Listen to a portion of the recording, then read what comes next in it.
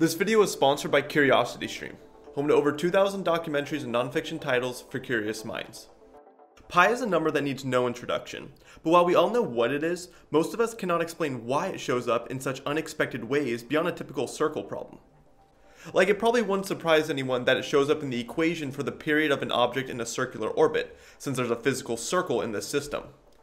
But those who aren't at a certain level of math or physics might be surprised that the time it takes for a mass on a spring to complete one cycle is a multiple of pi.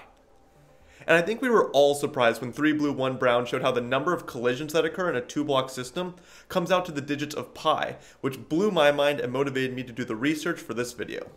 But as he says, pi shows up in all these scenarios because there is in fact a circle somewhere within the problem. Sometimes it's obvious, other times you need to dig a little, and other times a lot. So for these examples, see if you can spot the circle. For most of them, I could not. But we're going to start off with one that I can explain, which is known as Buffon's needle. Now I know this is a very famous example that many other YouTubers have done, so if you've seen it, go to this timestamp. For the rest of you, here's how it works. Let's say you have a bunch of needles, each of some length L. Then you draw parallel lines which are separated by a distance of 2L. If you drop a large number of those needles on the table, some will cross one of the lines and others won't. And with a little math, you can find that the total number of needles that you dropped divided by the total number that intersect one of the lines will be pi. Well, approximately. And the more that you drop, the closer to pi you'll get. So if you drop, let's say, 314 needles, then likely around 100 would cross one of the lines. The general reason pi shows up has to do with the fact that the needle has an equal probability of falling in any given spot, but also at any angle, and here lies the circle. Right now it isn't crossing the line, but for certain angles it will. If that vertical distance from the center, or half the length times sine theta, is greater than the distance from the center to the line, then you have a crossing. I'm not trying to go into depth for this video, but if you perform a double integral, pi will appear. I found an online simulation as well, and if we drop maybe 100 needles, the calculated ratio, which ideally would be pi, is actually a little under 3. But if we drop several more, it won't be perfect, but that ratio will get closer and closer to pi. Okay, now that we've seen that, let's go to the other side of the spectrum with an example where I couldn't find a reason intuitively why pi appears, but it does along with e. Now you can see it in the math, which I'll link below, but the geometric reasoning as to why it shows up must be something else. So this is Stirling's approximation, which states that any integer n factorial can be approximated with this formula. And as n approaches infinity, the ratio of n factorial over that approximation gets closer and closer to 1, aka a perfect approximation. In fact, when n is 10, the formula is already really accurate. This is 10 factorial, and when we plug 10 into Stirling's approximation, we get this. These two values are very close as the ratio of the two numbers is just over 1.008. 50 factorial is about 3.04 times 10 to the 64th, while the approximation yields 3.036 times 10 to the 64th. The ratio of these is just over 1.001. And when n is 100, the ratio is this. And actually, while editing this, I found something else really weird regarding this part of Stirling's formula. The 2 pi n here under the square root can also just be written as 2n pi, same thing. And if we just make a small modification of adding 1/3 to 2n, the formula becomes much more accurate. With Stirling's formula for n equals 10, that ratio we just saw was this. But with the modification, it's just over 1.00006. And for n equals 50, the ratio goes from this to this. I found that very strange, and I don't have time to cover the details, but again, I'll attach sources down below. Now moving on, kind of as its own category, there are a bunch of series and products out there where it doesn't seem like pi would appear, but it does. And this is also something that 3 blue 1 brown has done a lot of videos on, and all of them are between 20 and 30 minutes. So even for the ones I can understand, there's no way I can get through it in this one video. Like explaining why this series equals pi squared over 6, or why this alternating sum of odd reciprocals equals pi over 4, or why something known as the Wallace product equals pi over 2. But here's a series where I could not find that much information on it. And because I'm feeling lazy in terms of editing, I'm going to write this one out. Now before we see the series, we need a little setup first. Now the first thing we're going to do is write out a bunch of integers. Then we're going to make each of these either positive or negative, and here's the rule for doing that. 1 and 2 are automatically positive. Then any primes of the form 4m minus 1, where m is just any integer, will be positive. So like if m is 1, then we get 3 for this. Therefore 3 is positive.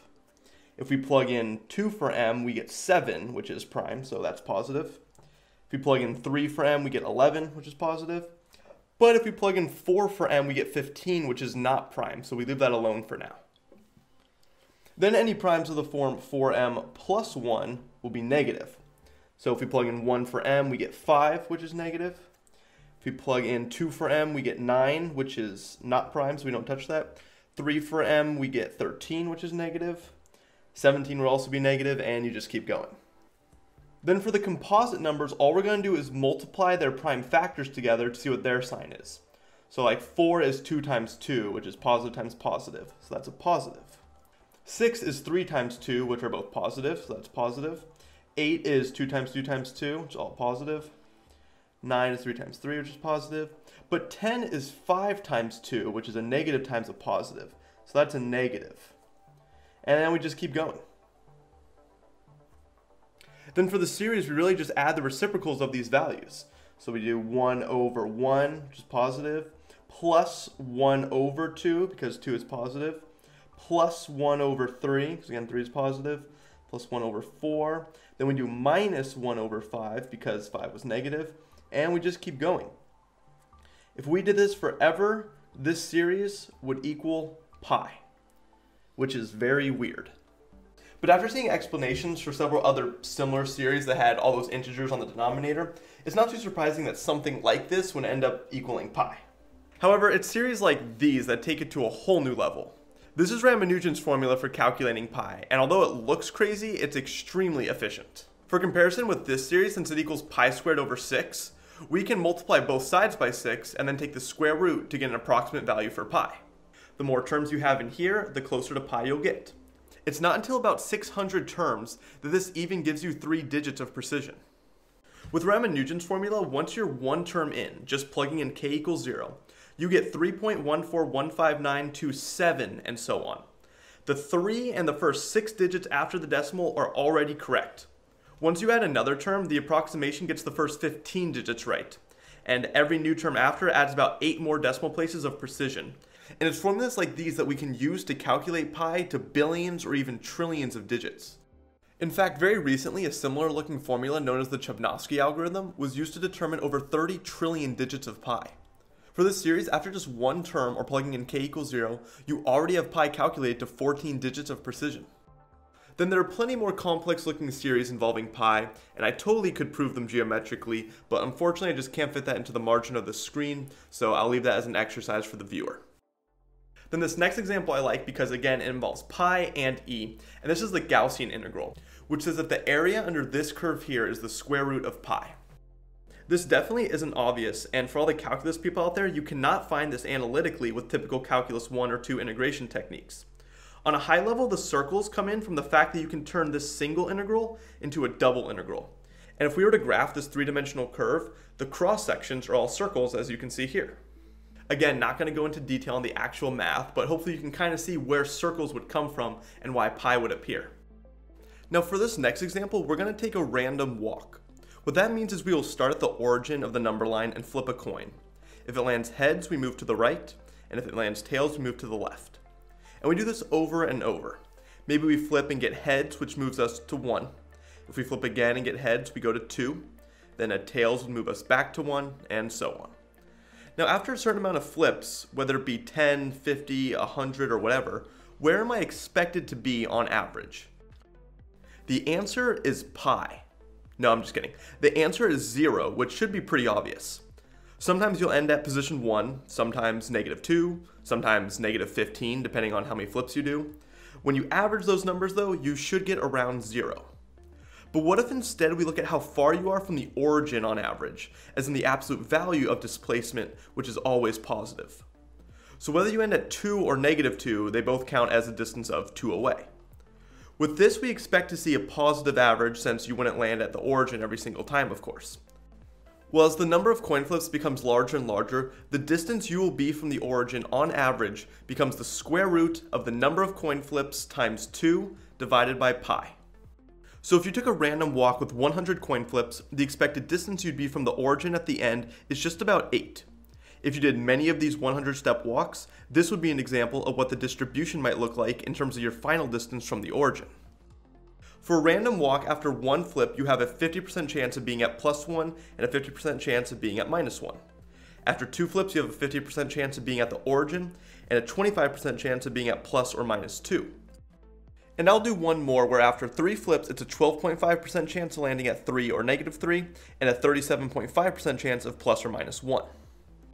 But after you take more and more steps, the distribution approaches a bell curve. We saw before how when this curve is not normalized, the area under it is the square root of pi, and as we just saw, that average distance equation also includes the square root of pi.